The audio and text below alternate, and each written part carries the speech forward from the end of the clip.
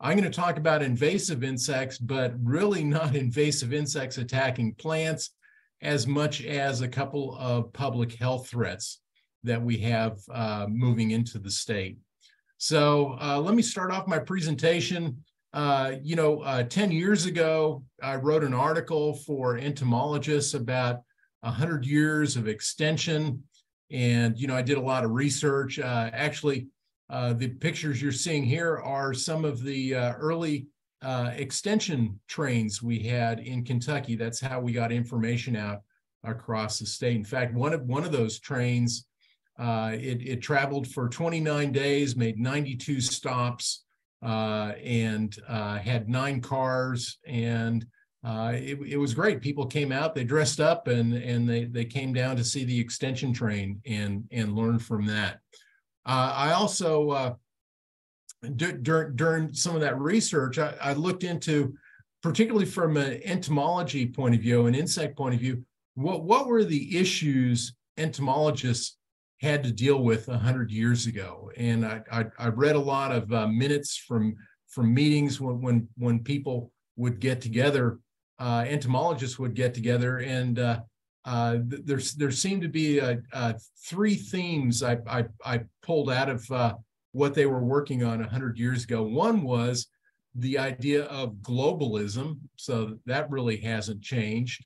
A lot of this was pre-World War I, and so there were a lot of concerns that were brewing in Europe, particularly. The second area was, of all things, invasive insects that they were concerned about. Now, it was a different host of invasive insects. We were talking about things like boll weevil, alfalfa weevil, San Jose scale, but it was this whole similar situation where new pests from other places were moving into the United States, and when they got here, they were creating a lot of havoc. And some of that was the basis for establishing the experiment or the extension system in the United States, particularly with the boll weevil in the Deep South. The third area that they were concerned about was just after the start of World War I, and that was food security in particular. So if we look at the situation with invasive insects, it's not a new situation at all. I put together this word cloud map just with insects and mites that came to mind. And you can see there's just a ton of invasive insects. Some of these have been here, upwards of 100 years. Others are relatively new, but there is a ton of invasive insects that we have to manage in the United States. And one of the questions I get when it comes to some of these invasive insects is, well, do our pests ever become pests in other places? And the answer is very much so, that they can become pests. Probably one of the biggest native pests to North America that has gone global has been grape phylloxera, which attacks the root system of non-American grapevines. And that we found out in the 1800s how to graft European grapes onto American rootstocks. And because of that, we were able to save the European wine industry from this basically North American pest. But it's gotten into Australia and just about all the grape and wine producing regions of the world. Western corn rootworm, a notorious pest of corn in the United States, has moved into Europe and has caused a lot of havoc in southern and particularly Eastern Europe. The Colorado potato beetle has had issues, particularly in Eastern Europe. It got a little bit political during World War II, where the Germans and then later with the Cold War, the Russians were claiming that we sent them over there to terrorize them because they said, even if you look at the beetle, The wing covers on the back look like the stripes on the American flag. But no, this is just a pest that happened to get over there. But more recently, fall armyworm in Africa, Asia, Australia, fall webworm in Asia and Europe. I hear it's called the American white moth over there, corn earworm in China, even beach scale in Europe. And so this is not just a problem in the United States, it's a worldwide problem with these insects moving into areas where they haven't belonged in the past. So one of the pests I wanted to talk about, again, this is not directly a pest of plants. It can be a pest of plants, but it's not. It's more of a public health threat, and that's the imported fire ant. One of the issues that we're dealing with when we try and get information out about imported fire ants in Kentucky is we talk to a lot of Kentuckians. They say, "Oh, I grew up playing with fire ants." Those weren't the imported fire ants. So those were other ant species. A lot of people call them fire ants, and they're not. Imported fire ants have been a relatively new introduction for Kentucky. There are two species. There's the red imported fire ant, there's the black imported fire ant, and they also hybridize, and we get this red and black hybrid. It's interesting, the red is what we've seen a little more common in Western Kentucky, in the Purchase area and the LBL area. Black is, we've seen that again in South Central Kentucky, and what I'm going to show you in Eastern Kentucky. And then the hybrid has been throughout these areas. And the hybrid is a little bit more cold tolerant. What I mean by that is it can survive our winters better than the red or the black imported fire ant. It's interesting when you look at some of the maps of where the USDA was predicting fire ants could move in, and you look at some of the older maps, they excluded Kentucky. We were considered too cold for fire ants. And so this map I'm showing you right here is clearly out of date when we look at where fire ants have established. So here's a map. This is South Central Kentucky. This is where I-75 exits Kentucky on the way to Knoxville. So this is the Daniel Boone National Forest, southeastern Kentucky. Last February, we got a call of fire ants. We went out there, we confirmed they were fire ants, we treated them. We thought it was a one-off thing. Someone had brought in some pine mulch from Tennessee. But then he found colonies on his neighbor's property. The county agent in McCreary County had put a Facebook out, and we started getting, someone would say, well, I found 2 mounds on my 7-acre pasture. We would go out there and we'd find 80 mounds on his pasture, and it just started snowballing and snowballing. Then we started getting reports in Whitley County as well. And then I was down there one day and I said, hey, those look like fire ant mounds just on the side of the road. We stopped and we found dozens more mounds, even in places where they weren't being reported. And so this sort of shows you a map of the situation in those counties. The flame icon is where we have established fire ant mounds. The sort of tented icon is where we've put out and we've been trapping for them and we haven't found them. So we're trying to delineate exactly where fire ants are occurring. Why is this important? Because they are a public health threat. They stress livestock. They can cause anaphylactic reactions in some people.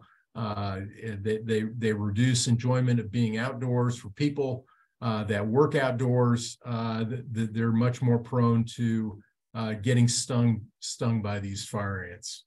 So, if you look quickly at this map, you can see that we have an area of about 250 to 280 square miles that look like the fire ants have become established.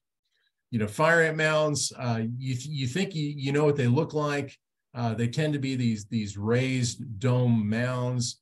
But when you go out there and you look at lots of mounds, they can have a lot of different types of forms. This happens to be one on a roadside that probably doesn't get much higher than 1/3 of an inch in height, but there's a lot of fire ants underneath that.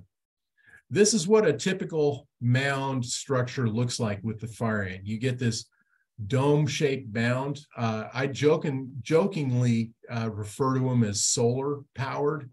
And the reason is that they make this large dome to capture heat. It warms the colony. The domes are larger in the spring and in the fall. In the summer, they don't raise them up as much because they don't need that heat. There's an above ground portion. Think of it as an iceberg above the sea. And then there's a much larger portion below ground. And that below ground portion can range anywhere from 12 to 30 inches in depth. There tend to be some below ground foraging tunnels. These are protected tunnels they use when they're going out and raiding other colonies, collecting food, things like that, where they're protected. Below the colony, there are some tunnels that will go down to the water table so they can collect water. But what you have in the nest chamber itself is this honeycombed a nest, and it's very strongly honeycombed. Some people have turned this into artwork. What they do is they pour molten aluminum into a fire ant colony, and they let that molten aluminum solidify, and they dig it out and they wash out the soil, and you see what they get is they get these ant artwork colonies. And what I did is I flipped one upside down because that's the orientation it would actually have in the soil. And so you can see that foraging tube there on the right, and you can see that conical nest that goes quite deep into the ground. So there are single queen and multi-queen colonies. What we think we've seen only in Kentucky are the single queen colonies. There are multiple queen colonies, and when that genetic form shows up in an area, you can get much higher densities of fire ants within an area. You also get colonies that live much longer. Single queen colony, when the queen dies, the colony dies. With a multi-queen colony, there's a succession plan with it. Only 5 counties in Kentucky, or Tennessee, I'm sorry, have multi-queen colonies. So that is one issue. So how fire ants work is that as the colonies develop, they produce winged reproductives. They send these individuals out, they mate, and they start new colonies. One thing we've observed is they're doing this year-round in these areas where they've become established. We went out the week after that big freeze after Christmas, and the colonies survived, and they had winged individuals ready to go out even in the first days of January. What they do is they usually send these individuals out a few days after a soaking rain. They fly generally within about 1.5 miles, and so that's the typical spread you can see, but some of them can travel up to 6 miles. And the single queen females fly farther than the multi-queen individuals. So, I showed you that map, and you had those flames, and you think those flames are individual colonies. This is what one of those flame icon looks like. This is about 100 feet across this map. And it just shows you the number of colonies, established colonies we can have within these areas. What we do to monitor for fire ants is we put out these 1-inch sections of hot dogs. We leave them out for about a few hours. We go back and we collect them and we identify the ants on them. They are very effective tools for quickly sampling for fire ant colonies. We have found them on the hot dogs when we cannot find the colonies that they are coming from. So this is the map. Our strategy is going to try and contain them within this area. We do have some colonies that have gotten out of the containment area where we are treating those, and we're going to try and knock them back. But we cannot eradicate them where they are truly established. Worldwide, once they become truly established, no one's really been successful in eradicating fire ants, and some of these places that they have hundreds of millions of dollars more than we have available to us. The reason why I'm talking to you about this is if you see fire ant mounds, and this is a typical mound, it's about 8 to 10 inches in height, very fine soil, no obvious funnel to the top of the mound. If you see something like this, take a picture of it. So see it, click it, and send it to your county agent, because we need you to report these so we can go out and we can confirm whether or not they're fire ants, and if so, if we need to treat them. I mean, just this morning, we got a report 10 miles further north than we knew that they had been reported before. Last week, we had a report in a south central county. The week before that, it was out in the purchase areas, some other mounds. So there's a lot of activity going on with fire ants. The second pest I wanted to talk to you about was the Asian longhorn tick. This is a new tick species. I don't think there are any fans of ticks within Kentucky. This is an Asian species that was first reported in New Jersey around 2015. What you're looking at are females. There are only females of this species. That's one of the reasons why this is so problematic. This species does not need to mate. It's parthenogenic. So a female can lay thousands of eggs, and all those eggs are going to be more females. And what we're talking about is, 1,200 to 3,000 eggs per female. This is sort of a map. It was first reported in New Jersey in 2015. It has spread slowly to a number of states, but including Kentucky, where we've had 9 Kentucky reports. There's a few more counties. I don't know if those county names have been officially released or not, but there's a few more in central Kentucky where we have confirmed that there are fire ants out there, and they've been found on a variety of different animals. This is a map. This was generated to try and determine what areas would be best suited for this new invasive tick. And the darker the red color on the map, the more conducive the area is theoretically to this Asian longhorn tick. And so you look at Kentucky, and it's completely inside that area that looks like it's very the ideal habitat for this tick. And so that's one reason why it's a concern, but there are other concerns as well. This gives you an idea of when you see the ticks during the year. So they go through 4 life stages. There are eggs that are laid in the fall. The eggs hatch and they turn into the young larva. That's that blue line. And you can see the larvae can be found from late July through the frosts of November. If the ticks read the book, that would be the only time of year we would see them. But, in Pennsylvania, they are noticing a small population of larvae again in the late spring.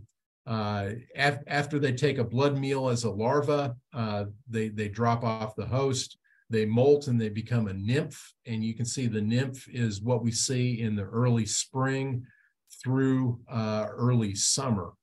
And so that's a larger stage. The larva has 6 legs, the nymph has 8. And then after the nymph takes a blood meal, drops off, it molts, and it becomes an adult. And you can see the adult is going to be more of a late summer tick. So these are what the different stages look like. Again, just like aphids, they reproduce what we call asexually. They don't have to mate. And one reason why I consider that a problem is now you have 100% of the individuals in the population that are laying eggs. If you had males and females, possibly only 50% of the population was laying eggs. And so they have the ability to increase in numbers very quickly. Sorry. And this just shows you, this is out of Rhode Island, how people can pick up, very large numbers of ticks. These are the larvae. They hatched from an egg mass. They climb up on weeds. They quest. That's where they wait for a mammal or another host to come by. When they brush up against that cluster, they latch on, and then they can begin their feeding. And that may not look that bad with a single weed, but the person who took this photograph said there were dozens of weeds just within this area that had these questing larvae on them. This tick has a wide host range. People are not preferred, but we have had some ticks off of people, but lots of other wildlife, livestock, and pets are very susceptible to infestations and feeding by this tick. So until recently, no disease transmission has been reported in the U.S. That changed last year when they found that it was transmitting a protozoan called Talaria orientalis ikeda. This is a very serious bovine disease of livestock that causes an acute anemia and has killed a number of livestock on its own. Even in the absence of this protozoan, which can cause this disease, there have been cases of exsanguination of livestock where enough blood has been pulled from sheep or other livestock to cause their death. They basically bled to death from the ticks feeding on them. So this is a very serious problem.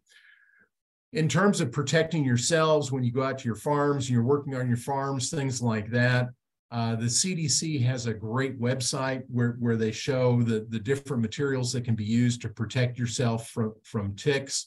They rate those in terms of the number of hours of protection. So things like DEET, which I consider to be the gold standard. Some people don't like DEET. There are a number of alternatives that are out there. But again, if you see this tick, if you're seeing ticks that look different or are causing problems to pets and livestock, you can always pull them off, send them into your extension office, and see if we can get them identified for you.